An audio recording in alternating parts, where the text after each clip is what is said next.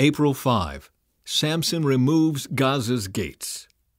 One day Samson went to the Philistine town of Gaza and spent the night with a prostitute. Word soon spread that Samson was there, so the men of Gaza gathered together and waited all night at the town gates. They kept quiet during the night, saying to themselves, "When the light of morning comes, we will kill him." But Samson stayed in bed only until midnight. Then he got up, took hold of the doors of the town gate, including the 2 posts, and lifted them up, bar and all. He put them on his shoulders and carried them all the way to the top of the hill across from Hebron. Samson and Delilah. Sometime later, Samson fell in love with a woman named Delilah, who lived in the valley of Sorek. The rulers of the Philistines went to her and said, "Entice Samson to tell you what makes him so strong and how he can be overpowered and tied up securely. Then each of us will give you 1,100 pieces of silver." So Delilah said to Samson, "Please tell me what makes you so strong and what it would take to tie you up securely." Samson replied, "If I were tied up with 7 new bowstrings that have not yet been dried, I would become as weak as anyone else."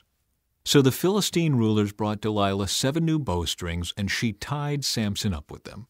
She had hidden some men in one of the inner rooms of her house, and she cried out, "Samson, the Philistines have come to capture you!" But Samson snapped the bowstrings as a piece of string snaps when it is burned by a fire. So the secret of his strength was not discovered. Afterward, Delilah said to him, "You've been making fun of me and telling me lies. Now please tell me how you can be tied up securely." Samson replied, "If I were tied up with brand new ropes that had never been used, I would become as weak as anyone else." So Delilah took new ropes and tied him up with them. The men were hiding in the inner room as before, and again Delilah cried out, "Samson, the Philistines have come to capture you." But again Samson snapped the ropes from his arms as if they were thread. Then Delilah said, "You've been making fun of me and telling me lies. Now tell me how you can be tied up securely." Samson replied, "If you were to weave the 7 braids of my hair into the fabric on your loom and tighten it with the loom shuttle, I would become as weak as anyone else." So, while he slept, Delilah wove the 7 braids of his hair into the fabric. Then she tightened it with the loom shuttle. Again she cried out, "Samson, the Philistines have come to capture you." But Samson woke up, pulled back the loom shuttle, and yanked his hair away from the loom and the fabric. Then Delilah pouted. "How can you tell me I love you when you don't share your secrets with me? You've made fun of me 3 times now, and you still haven't told me what makes you so strong." She tormented him with her nagging day after day, until he was sick to death of it. Finally, Samson shared his secret with her. "My hair has never been cut," he confessed, "for I was dedicated to God as a Nazirite from birth. If my head were shaved, my strength would leave me, and I would become as weak as anyone else." Delilah realized he had finally told her the truth, so she sent for the Philistine rulers. "Come back one more time," she said, "for he has finally told me his secret." So the Philistine rulers returned with the money in their hands. Delilah lulled Samson to sleep with his head in her lap, and then she called in a man to shave off the 7 locks of his hair. In this way she began to bring him down, and his strength left him. Then she cried out, "Samson, the Philistines have come to capture you." When he woke up, he thought, "I will do as before and shake myself free." But he didn't realize the Lord had left him. So the Philistines captured him and gouged out his eyes. They took him to Gaza, where he was bound with bronze chains and forced to grind grain in the prison. But before long, his hair began to grow back. Samson's final victory. The Philistine rulers held a great festival, offering sacrifices and praising their god Dagon. They said, "Our God has given us victory over our enemy Samson." When the people saw him, they praised their God, saying, "Our God has delivered our enemy to us. The one who killed so many of us is now in our power." Half drunk by now, the people demanded, "Bring out Samson so he can amuse us." So he was brought from the prison to amuse them, and they had him stand between the pillars supporting the roof. Samson said to the young servant who was leading him by the hand, "Place my hands against the pillars that hold up the temple. I want to rest against them." Now the temple was completely filled with people. All the Philistine rulers were there, and there were about 3,000 men and women on the roof who were watching as Samson amused them. Then Samson prayed to the Lord, "Sovereign Lord, remember me again. O God, please strengthen me just one more time. With one blow, let me pay back the Philistines for the loss of my 2 eyes." Then Samson put his hands on the 2 center pillars that held up the temple. Pushing against them with both hands, he prayed, "Let me die with the Philistines." And the temple crashed down on the Philistine rulers and all the people. So he killed more people when he died than he had during his entire lifetime. Later, his brothers and other relatives went down to get his body. They took him back home and buried him between Zorah and Eshtaol, where his father Manoah was buried. Samson had judged Israel for 20 years. Micah's idols. There was a man named Micah who lived in the hill country of Ephraim. One day he said to his mother, "I heard you place a curse on the person who stole 1,100 pieces of silver from you. Well, I have the money. I was the one who took it." "The Lord bless you for admitting it," his mother replied. He returned the money to her, and she said, "I now dedicate these silver coins to the Lord. In honor of my son, I will have an image carved and an idol cast." So when he returned the money to his mother, she took 200 silver coins and gave them to a silversmith, who made them into an image and an idol. And these were placed in Micah's house. Micah set up a shrine for the idol, and he made a sacred ephod and some household idols. Then he installed one of his sons as his personal priest. In those days, Israel had no king. All the people did whatever seemed right in their own eyes. One day, a young Levite who had been living in Bethlehem in Judah arrived in that area.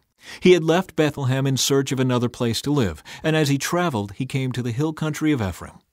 He happened to stop at Micah's house as he was traveling through. "Where are you from?" Micah asked him. He replied, "I am a Levite from Bethlehem in Judah, and I am looking for a place to live." "Stay here with me," Micah said, "and you can be a father and priest to me. I will give you 10 pieces of silver a year, plus a change of clothes and your food." The Levite agreed to this, and the young man became like one of Micah's sons. So Micah installed the Levite as his personal priest, and he lived in Micah's house. "I know the Lord will bless me now," Micah said, "because I have a Levite serving as my priest." Idolatry in the tribe of Dan. Now in those days Israel had no king, and the tribe of Dan was trying to find a place where they could settle, for they had not yet moved into the land assigned to them when the land was divided among the tribes of Israel. So the men of Dan chose from their clans 5 capable warriors from the towns of Zorah and Eshtaol to scout out a land for them to settle in. When these warriors arrived in the hill country of Ephraim, they came to Micah's house and spent the night there. While at Micah's house, they recognized the young Levite's accent, so they went over and asked him, "Who brought you here, and what are you doing in this place? Why are you here?" He told them about his agreement with Micah, and that he had been hired as Micah's personal priest. Then they said, "Ask God whether or not our journey will be successful." "Go in peace," the priest replied, "for the Lord is watching over your journey." So the 5 men went on to the town of Laish, where they noticed the people living carefree lives, like the Sidonians. They were peaceful and secure. The people were also wealthy because their land was very fertile, and they lived a great distance from Sidon and had no allies nearby. When the men returned to Zoar and Eshtaol, their relatives asked them, "What did you find?" The men replied, "Come on, let's attack them. We have seen the land, and it is very good. What are you waiting for? Don't hesitate to go and take possession of it. When you get there, you will find the people living carefree lives. God has given us a spacious and fertile land, lacking in nothing." So 600 men from the tribe of Dan, armed with weapons of war, set out from Zorah and Eshtaol. They camped at a place west of Kiriath-Jearim in Judah, which is called Mahanadan to this day. Then they went on from there into the hill country of Ephraim and came to the house of Micah.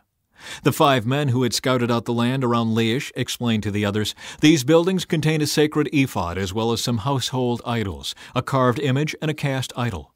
What do you think you should do?" Then the 5 men turned off the road and went over to Micah's house, where the young Levite lived, and greeted him kindly. As the 600 armed warriors from the tribe of Dan stood at the entrance of the gate, the 5 scouts entered the shrine and removed the carved image, the sacred ephod, the household idols, and the cast idol. Meanwhile, the priest was standing at the gate with the 600 armed warriors. When the priest saw the men carrying all the sacred objects out of Micah's shrine, he said, "What are you doing?" "Be quiet and come with us," they said. "Be a father and priest to all of us. Isn't it better to be a priest for an entire tribe and clan of Israel than for the household of just one man?" The young priest was quite happy to go with them, so he took along the sacred ephod, the household idols, and the carved image. They turned and started on their way again, placing their children, livestock, and possessions in front of them. When the people from the tribe of Dan were quite a distance from Micah's house, the people who lived near Micah came chasing after them. They were shouting as they caught up with them. The men of Dan turned around and said to Micah, "What's the matter? Why have you called these men together and chased after us like this?" "What do you mean, what's the matter?" Micah replied. "You've taken away all the gods I have made and my priests, and I have nothing left." The men of Dan said, "Watch what you say. There are some short-tempered men around here who might get angry and kill you and your family." So the men of Dan continued on their way. When Micah saw that there were too many of them for him to attack, he turned around and went home. Then, with Micah's idols and his priest, the men of Dan came to the town of Laish, whose people were peaceful and secure. They attacked with swords and burned the town to the ground. There was no one to rescue the people, for they lived a great distance from Sidon and had no allies nearby. This happened in the valley near Beth Rehob. Then the people of the tribe of Dan rebuilt the town and lived there. They renamed the town Dan after their ancestor Israel's son, but it had originally been called Laish. Then they set up the carved image, and they appointed Jonathan, son of Gershom, son of Moses, as their priest. This family continued as priests for the tribe of Dan until the exile. So Micah's carved image was worshipped by the tribe of Dan as long as the tabernacle of God remained at Shiloh.